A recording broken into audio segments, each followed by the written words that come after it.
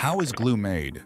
Did you know that the earliest known use of glue dates back to around 200,000 BC? Ancient people made a form of adhesive from birch bark tar, which they used to attach stone flakes to wooden spears. Today, glue has become an essential part of our daily lives and is used in various industries and applications. But have you ever thought about how it's made?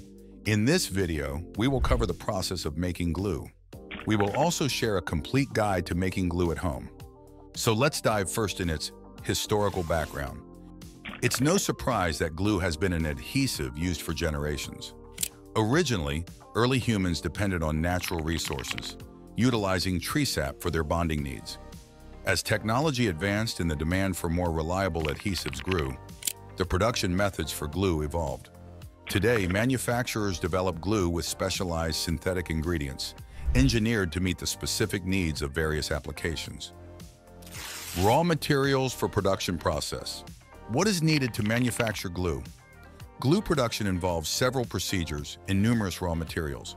The journey from raw material to finished adhesive is fascinating but also complex. One of the most exciting aspects is the variety of sources used to create glue. For example, natural or synthetic raw materials, or a combination of the two, can be utilized to manufacture glue. Just think about a process where manufacturers use the binding properties of nature itself. Traditional natural sources for glue include animal byproducts like bones, cartilage, and skins. These materials go through a careful cooking process, which we will explain later, to extract collagen. Collagen is the main ingredient in animal-based glue and gives the glue its strong adhesive qualities. But that's not all. The plant kingdom also offers its bounty in the form of plant extracts. Soybeans, corn flour, and potato starch can be transformed into vegetable-based glues. These raw materials are processed to create sustainable, effective adhesives that serve various purposes. Next up, we have ingredients like solvents, preservatives, and thickeners, which play very important roles in glue production. Preservatives are vital for extending the shelf life of glue. Without preservatives, glue would lose its adhesive properties much faster, leading to waste and inefficiency. Solvents essentially break down the basic materials of the glue, making them easier to process and combine. They help achieve a uniform texture and consistency, ensuring that the glue can be applied smoothly and evenly. Then we have thickeners. These are additives that modify the viscosity of the glue. Thickeners can change the glue's thickness, making it easier to apply to different surfaces. Whether you need a glue that flows smoothly or stays in place without dripping, thickeners help achieve the desired consistency. Actual production process.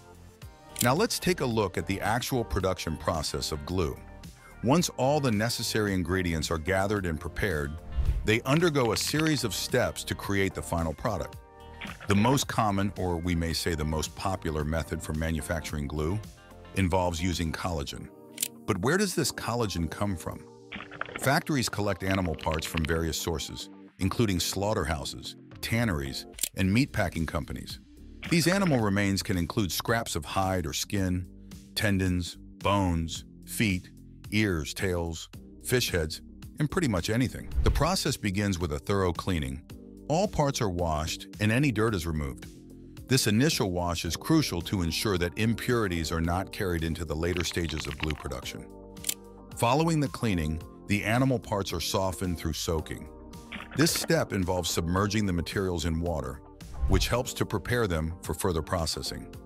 Once softened, the hides and other materials undergo a series of water baths with increasing concentrations of lime. The lime causes the materials to swell and break down, facilitating the extraction of collagen. After sufficient treatment in the lime baths, the materials are rinsed in large washing machines. This is again an intensive process to remove the lime from the materials thoroughly. Weak acids are then used to ensure that any remaining lime is completely eliminated. Then the materials are cooked in water or steam for several hours to extract the collagen. We finally have the collagen, and now it is time to convert it into glue. The process begins with cooking the collagen at high temperatures. Usually, the temperature is around 150 degrees F or 65.5 degrees C. During this cooking process, the collagen transforms into a usable adhesive substance. When the glue is first extracted, it isn't ready for commercial or industrial use. Here, manufacturers need to enhance it by adding various additives designed for specific applications. These additives include solvents, preservatives, and thickeners, which we have already discussed in this video. Here you have to note that the exact color of the glue is determined by adding specific additives to the mixture. Common glue colors include brown, clear, and white. White glue is usually made using zinc oxide, while other colors are achieved with additives like phosphoric acid, alum, and sulfurous acid. Now, to effectively integrate these additives, the glue is placed into large vats. These vats are equipped with powerful overhead mixers that ensure thorough blending. The mixing process is really important as it achieves uniform distribution of all ingredients throughout the glue, resulting in a consistent and reliable product. The heavy-duty industrial glue mixers are specifically designed to handle the viscous nature of glue and the various complexities of blending multiple additives. Imagine how challenging it would be to mix all these ingredients at home. Even after this blending process, the glue is still in a liquid form and needs to be hardened. The water in the glue mixture is removed through various methods, such as drying, chilling, or dropping the glue into a liquid that doesn't contain water.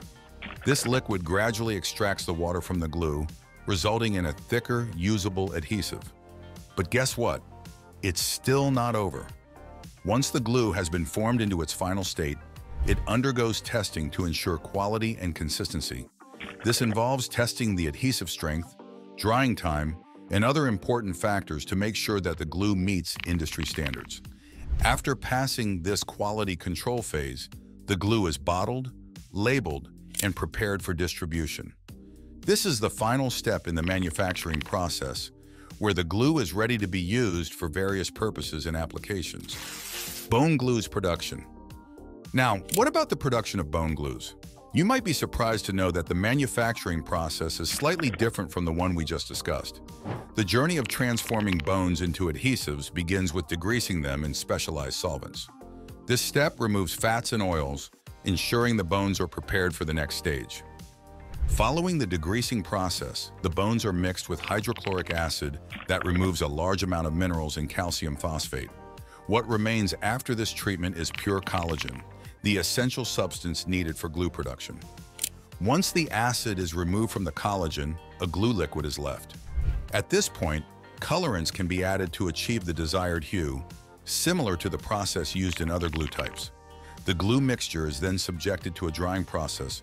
Glues derived from animal parts, including bone glues, don't have an extensive shelf life.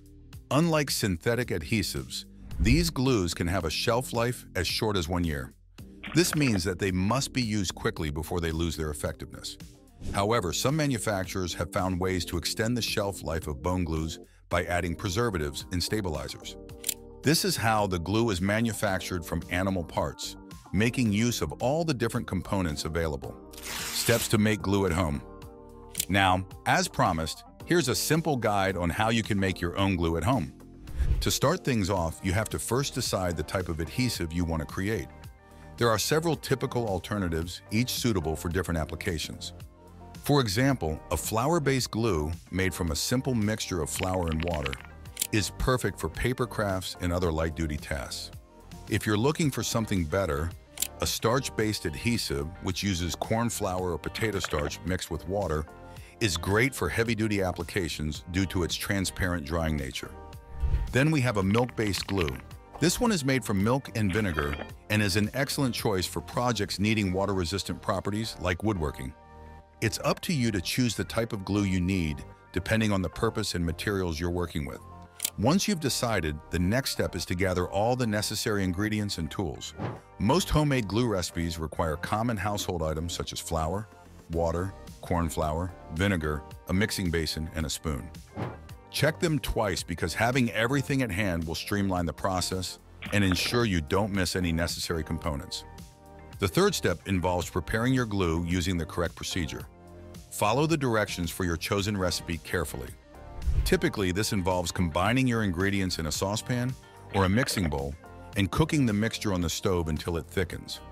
The cooking process is crucial as it allows the ingredients to blend and form a cohesive adhesive substance. Once your glue reaches the desired thickness, allow it to cool completely before transferring it to a storage container. Cooling is an important step to ensure the glue sets properly and achieves the correct consistency. If it's too hot, it may not stick well, and if it's too cold, it may become too thick to use. After everything is done, you have to test it before using it. While testing, you don't have to set the same criteria as industrial glue manufacturers. However, checking for adhesion and drying time is important to ensure your homemade glue works effectively. Homemade glues may not possess the same strength or durability as commercial options, so testing on a small area can save you from potential mishaps. After all, nobody wants their project to fall apart because of a weak adhesive.